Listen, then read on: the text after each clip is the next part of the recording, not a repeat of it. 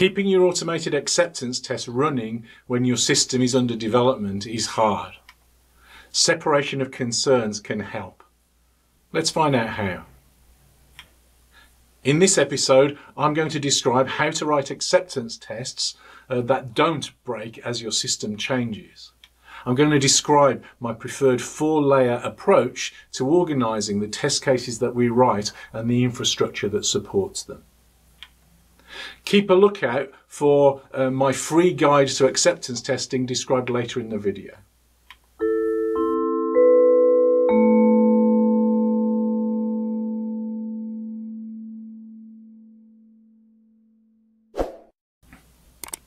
Hi, I'm Dave Farley of Continuous Delivery. Welcome to my channel. If you haven't already, please hit subscribe, and if you think it appropriate, like the video. Acceptance tests are always written from the perspective of an external user of the system. We're trying to separate how the system works from what we would like it to do. Our focus is on the what in this kind of testing. In Brian Marrick's excellent model, these are tests that are business facing and support programming. So this is the focus for this episode. When written before the code and uses executable specifications, they're a fantastic tool to drive development. So we want to evaluate our system in lifelike scenarios from the perspective of an external user of the system, executed in production-like test environments. This sounds great, but people have been trying to do this for years, except for the executable specification bit perhaps.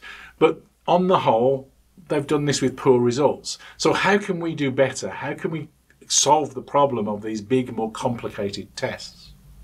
These tests are genuinely complex. We're trying to start up a whole system in a lifelike test environment. And so these tests can be very fragile if not written well.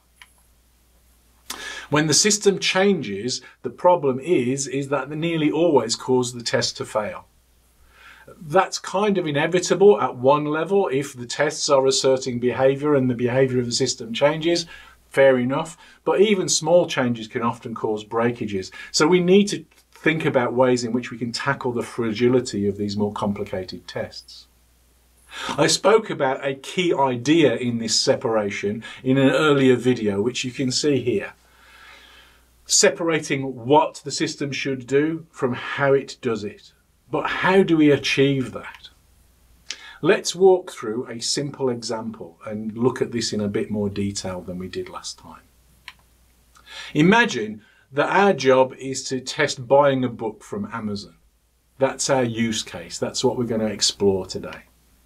The first thing that we would like to do is we'd probably like a requirement that captures that use case. So here's our requirement. We'd like to be able to pay for books with a credit card. So that's our starting point. Now let's imagine how we're going to take that requirement, that user story, and turn that into an executable specification, an acceptance test that evaluates what we'd like the system to do. So let's imagine somebody doing that. Let's imagine somebody buying a book. What are the steps that they would go through in order to buy the book? Well, first they go to the store. Then they're going to search for a book called Continuous Delivery in our example. They're going to put the book into the shopping cart. They're going to go to the checkout. They're going to pay for the book with their credit card. And now they own the book. That's it. That's the specification. That's the story.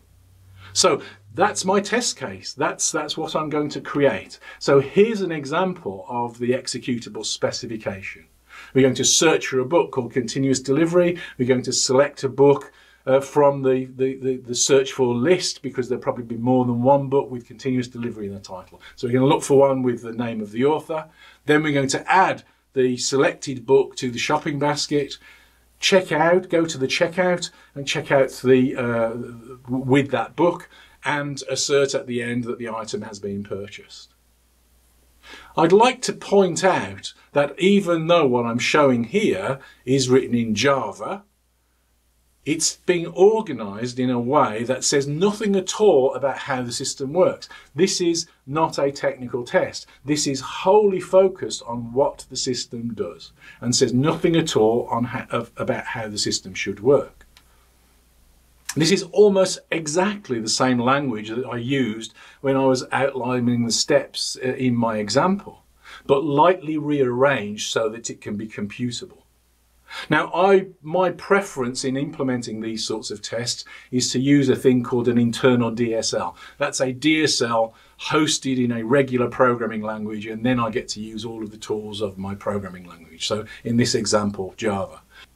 But that doesn't stop you using the same techniques with an external DSL. That's where you have an explicitly different language, something like the Gherkin language within Cucumber or SpecFlow. Is a good example of that. You can apply all of the ideas that I'm describing here in those other approaches, but my examples are going to be based on an internal DSL. The example says nothing about how the system works. So if our test cases look like this, how can we make the rest of them work if they're so abstract? The next layer down is the DSL itself, the implementation of the domain-specific language that is designed to make it easy to encode and capture our test cases. It provides access to a collection of behaviours that we're going to require of those test cases and is shared between them, so we get good reuse. If we are going to go to the store in one user story, one acceptance test, one executable specification, and we're going to do the same thing in another one, we'll call on the same method in the DSL that goes to the store. So we can invest the effort to make sure that the work that it takes to actually go to the store is repeatable and deterministic and works effectively. Here's a simple example of the next layer down. This is a checkout example, and in this example we're putting some optional parameters in place, and we're parsing the inputs so that we can decide the value of various things, and then we're calling down to the next layer at the end.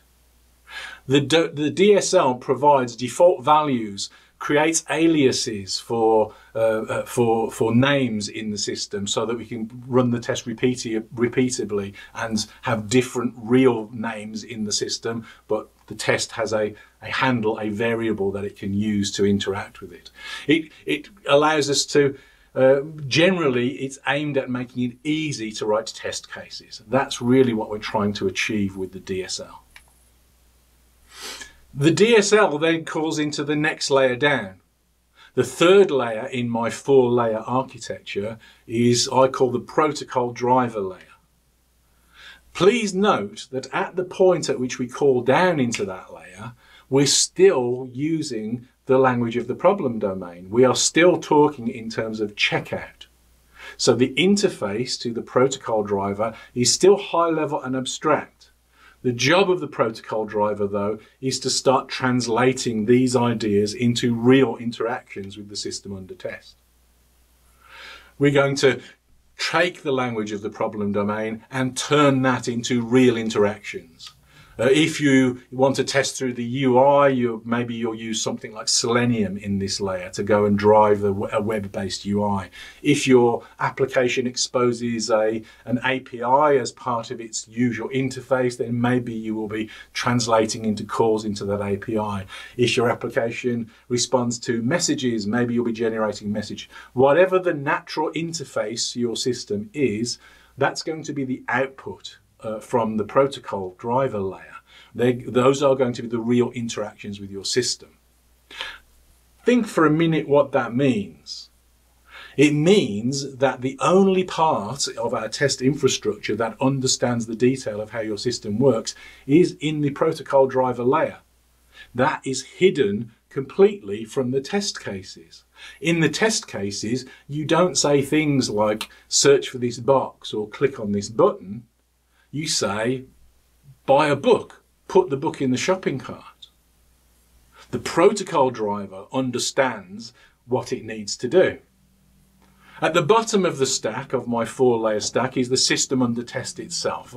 And of course, that's going to be deployed in a production-like test environment. We're going to evaluate that in these lifelike scenarios through these executable specifications and test cases.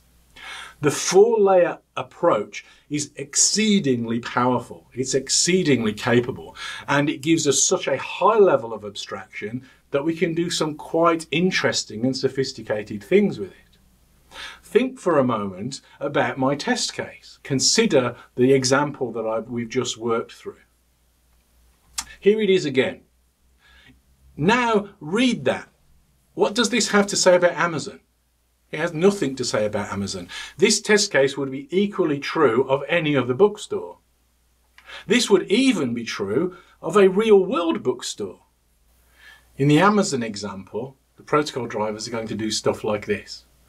They're going to interact with the web page. They're going to use, in this case, use Selenium to find the right field to enter data in, and so on, in order to be able to bridge the gap between the DSL and the functioning of the system that we're trying to test. Protocol drivers, though, are the only part of the test and the test infrastructure that know anything about how the system works. This separation of concerns is enormously useful. With this level of separation, we could equally well imagine the protocol driver driving a real robot around a real store without changing anything in the test case. Here's my example. We go to the store.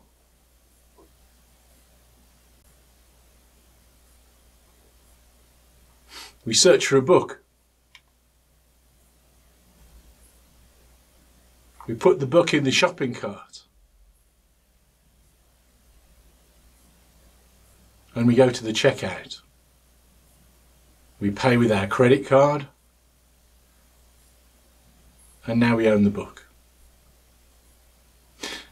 This separation of concerns is so powerful that it means that you can write the test cases once and then reuse them in different scenarios through different interfaces, in different interactions. It means that you can encode complicated setup mechanisms in the DSL to get your system under test into the right state for you to verify things. I've been applying this approach in often complicated systems for many years now, and I haven't yet found an environment where this wasn't a really great way of keeping those test cases focused on what the system needed to do rather than how it did it. To recap, the 4 layers are the test cases themselves in the language of the problem domain, only talking about what the system needs to do. The DSL, which allows us to put in optional parameters to be very precise in our specification of a case, or very vague if we're trying to move quickly. It's optimized to allow us to write the test cases quickly and efficiently. The protocol drivers that translate from that abstract language of the problem domain into the language of the system so that we can interact with the system and actually test it. And then at the bottom of the stack, the system under test itself that we're evaluating. I tend to prefer internal DSLs like the examples shown here, but you can implement this with just as easily in a regular BDD style DSL. Cucumber or SpecFlow work very nicely with this separation of concerns, but the key idea is to treat the DSL as a thing in its own right and to abstract that and share it and reuse it. Don't write your scenarios from scratch every single time, or your feature steps every single time. Use the DSL and it's a much more effective way of being able to write these things very quickly and very efficiently. The code and a bit more from are available in GitHub. I'll put a link in the description below so that you can take a look at it. It's not complete. I'm not really trying to test Amazon, but it demonstrates the ideas and it demonstrates the separation of concerns. If you'd like a copy of my free guide to acceptance testing, check out the details below. Thank you very much for watching.